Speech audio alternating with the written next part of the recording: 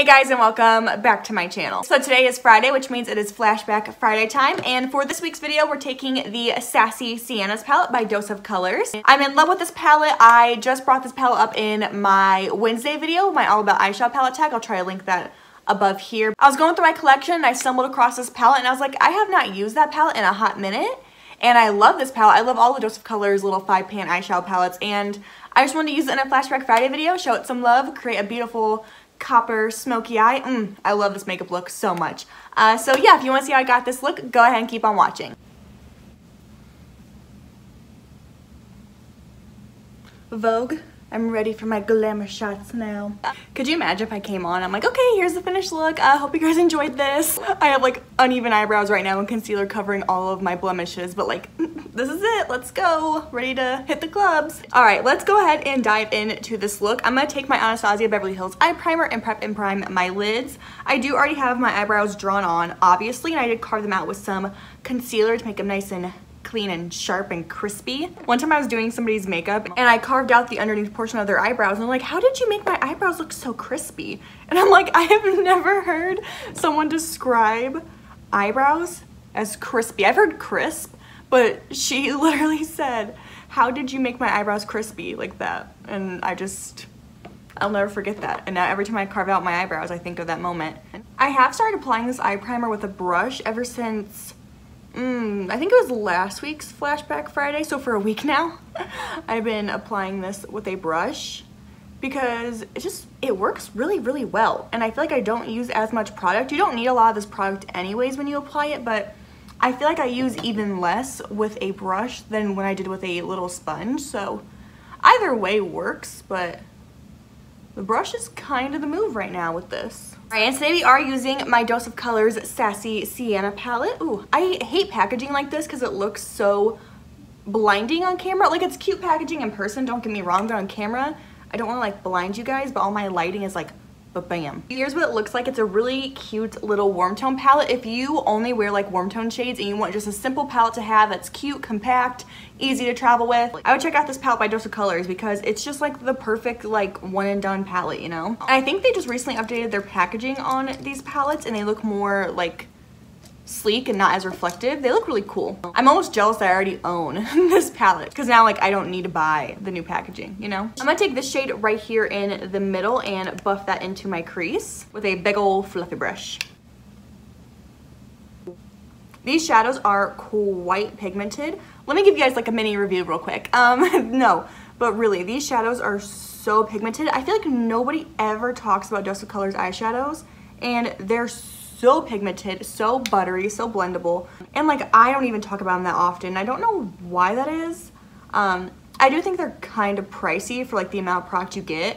Like at least these little ones, the Dose of Colors Francation palette that Desi and Katie collaborate with them on, that one I didn't think was too expensive for the amount of product you get, but these, they're kind of pricey for like the amount of shadows, you know? So I think that's why I don't talk about them a ton. They're worth it, like 1000% worth it in my opinion, but yeah, they are kind of pricier, but God, they're so good. Like, look at that. Look at that. Honestly, they do remind me a lot of like Anastasia shadows from like their 14-pan eyeshadow palettes, you know? I think the Pro Pigment palettes are a bit different in formula in comparison to the 14 ones from Anastasia, but these shadows, the Dose of Colors ones, remind me of like Anastasia, like soft glam quality, you know? That's the vibe I get. I'm gonna deepen the crease up using this shade right here. I guess they do have names. I think this one is called Bossy. I don't know. The names are on the back of the palette, which I kind of hate when brands do that. I wish they were on the front. There is like no room really for names in the front of this palette, but it just kind of annoys me. Like, just don't name them if you're gonna put the names on the back, you know? I'm focusing this on like the outer corner in the center of my crease. I'm not gonna take it too far up. I wanna build like definition with this look. This is gonna be a very basic look, not gonna lie to you guys. Like, this is not gonna be like an extravagant Flashback Friday. My hips don't lie. Oh baby, when you talk like that, you make a woman go mad. Be one. Shakira. Wow, I'm loving these tones. I've just been really into my warm tones recently. I've always been like a warm tone kind of girl, but I stick usually with like the neutrally warm tones, and this is like getting very warm, very orange, very fall, even though it's almost June. It's almost my birthday, oh my god. Ah. One thing I will say that's missing from this palette for me personally is a black, because I always need a black eyeshadow. So we're not gonna be using a black today, but like in my soul, I wanna use a black, but it's fine. It's fine, make it work. I'm gonna take this flat little packing brush from Morphe, this is the Morphe M456. And I'm gonna take the deepest shade right there and place that in my outer corner. Yeah, like I said, this looks pretty basic, but it's pretty. The thing is with these palettes, like there's only 5 shades, like there's only so much you can really do. If you expand your thought process, you could do like a halo, you could do a half cut crease, you could do a lot of things. I'm just being, I guess, lazy. I think when I used the Marvelous Mauves palette in a Flashback Friday I did a halo. I could completely be making that up though, do not quote me. But I just want to do like a messy, like half cut crease. I thought about just keeping this matte, but I kind of want to grab a Super Shock shadow and pack that on my lid just to give it a pop. Well, this is super pretty. You could totally keep it matte. You could clean it up and use like this shade on the first half of your lid. Ooh. Not today. Not today. Okay, I'm gonna grab this Super Shock shadow from ColourPop because I think it's gonna be perfect with this eye look. I think it's gonna just, chef's kiss, you know? This is from ColourPop's Peach Collection. It's the shade In Access. I do think this is a permanent shadow as well. Like I think this has always been available. They just like include it in the Peach Collection. I'm not too sure. ColourPop, love you to death, but you release way too much. I don't know what is a part of what anymore. Like I have no idea. I can't even tell you half of the names of the products on their website because it's just overwhelming. I think I'm just gonna use my finger, I guess. I'm just gonna use my finger to apply the Super Shock. That generally works better anyways. Oh my god, look at that. Might be hard for you guys to see on camera, but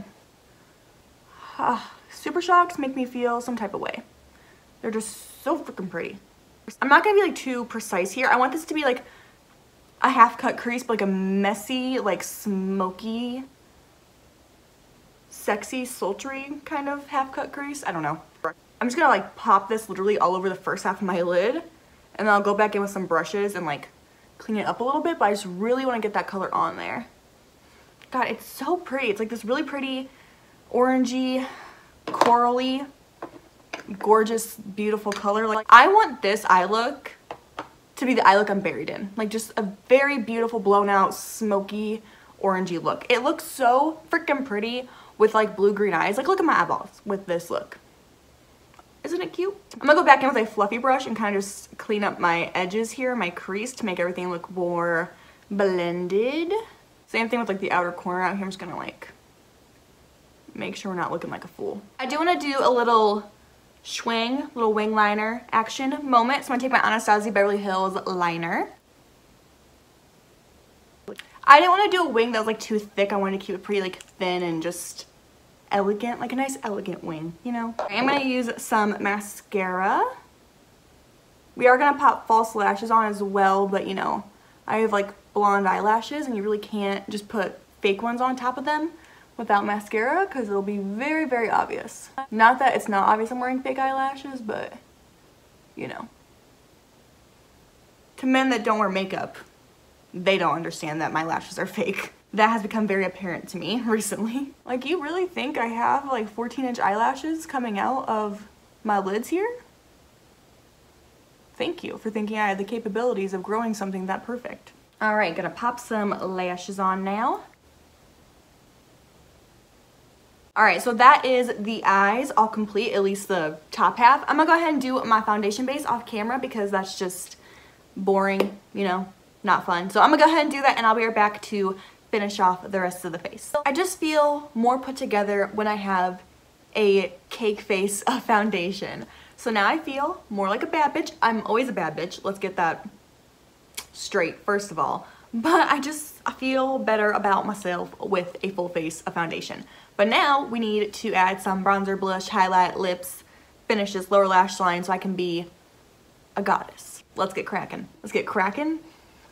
Who am I? For bronzer, I'm gonna take my Heat Wave Luminous Bronzer by Flower Beauty. The packaging is busted to shit. Please don't mind that. I'm gonna bronze my cheeks, forehead, jawline, and use this to contour my nose as well. I've like hit pan on this bronzer in such a short period of time. Well, not like super short, but I've had this only maybe like a year and a half-ish. Maybe a bit longer than that, but I've definitely not had it that long. And I have to pan on this. This and my Milani bronzer are what I go back and forth with. And I've hit pan on both of them now. So I think it might be time for a new bronzer here soon. I was a girl in the village doing alright. Then I became a princess overnight. Contour this schnoz. I wish my nose just always looked like this, like the way it does with contour. I would be a lot less insecure about it if that was the case. Fun fact, the only reason I'm even a little bit insecure about my nose is because in high school, oh, I will never forget this because it has just stuck with me, and that is why we don't bully folks. But in high school, some douchebag kid, he said something really mean about girls wearing makeup. Like, he made some comment about girls wearing makeup, and I called him clowns, and I told him like he was being rude. That's all I said, was that he was being rude, and he said, "Shut up, pig nose," and I just haven't liked my nose ever since. So thank you, Tyler. It's always a Tyler, always. They're douches. Sorry if you're a Tyler watching this and you're not a douche, but your people are douches. But yeah, thank you, Tyler, for making me feel insecure about my nose. I've never forgot that moment. I'm just taking some translucent powder and cleaning up the underneath portion of where I did my bronzer, because sometimes I get carried away and I take it too low, and that can make my face look even whiter. So I like to keep my bronzer like generally above this line right here. It's like imaginary line from like my earlobe down to my lip. Generally speaking, I want to keep the area clean. So for blush, I'm taking my Anastasia Peachy Love Blush Trio. Is it getting annoying that I use this blush trio so much? Because if it is, just let me know, but I love it. Just look at that color. Ah, especially like with these copper tone eyes, it just makes sense. I could justify using this blush though for like any look. It just makes sense to wear this blush with like a cool tone black smoky eye, you know? But no, really, like I wear this blush too damn much. Like I'm annoying myself with it. But it's so pretty. And I love putting it on the tip of my nose. And like a little bit on the forehead. I'm just a whore for blush. And I know it looks really weird right now. And I say this in every video, you gotta trust the process. This is a lot of blush right now. I agree. But it warms up to my face. I put highlighter on and it's just like a whole vibe, you know? So just, I look like a clown right now in the moment a little bit. Just a pinch, but it gets better. I'm gonna go ahead and finish off my lower lash line now. All I'm gonna do is just take these 3 shades I used in my crease and use them on my lower lash line. Lightest shade going the farthest down and then deepening up to the lash line. It's the same thing I do all the time with every look ever. I know it's like probably really boring again, but like what am I supposed to really do though? Especially with like, again, this 5-pan eyeshadow palette. There's only so much I can do lower lash line wise. I'm trying to find a brush here and I'm like struggling. I have too many damn eye brushes, I think, but also at the same time, not enough. It's a horrible life I live. Okay, so taking that middle shade right there, I'm gonna put this on my lower lash line from inner to outer corner and buff it pretty far down. I've been loving like the really, really intense lower lash line recently. I just think it's really pretty. Okay, now taking this sienna shade right there, I'm gonna deepen my lower lash line up. Also taking this from inner to outer corner, but not dragging it as far down. And then taking this darkest shade right here and putting it right against my lash line. For liner, my waterline, I didn't want to use a black because I just felt like that'd be too harsh. Like I like the whole orangey, peachy vibe I have going here, and I just thought black in the waterline might be like too Halloween-y. So I'm going to take this brown liner from ColourPop. I believe it's called Overboard. It's like a shimmering brown liner. And pop that in your waterline. I think the shimmer in this liner will complement this look really well. I'm gonna pop some mascara onto my lower lashes. I do want to go in with highlighter next, but I'm gonna spray my face with setting spray to make the highlighter stick better. I don't know why, I just feel the need to talk with my hands today. Probably because I have rings on. I just feel like a bad bitch when I have rings on. Anyways, spraying my face now.